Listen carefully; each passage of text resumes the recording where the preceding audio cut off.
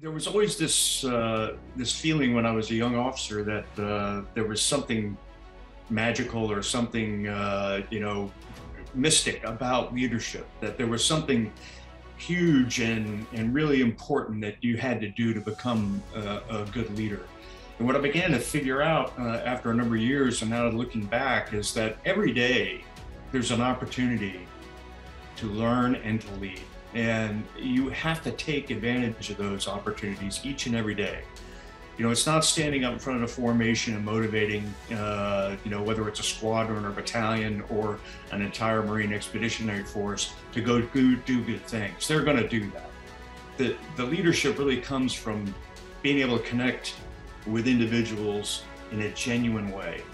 Really listen to them and understand, where they're coming from.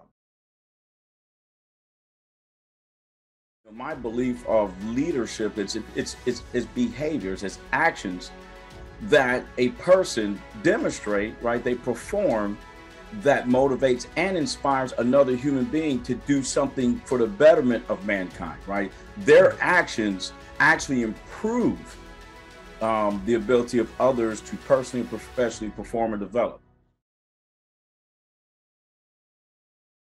You need to learn to work together with the people to help perfect their own individual craft, if you will.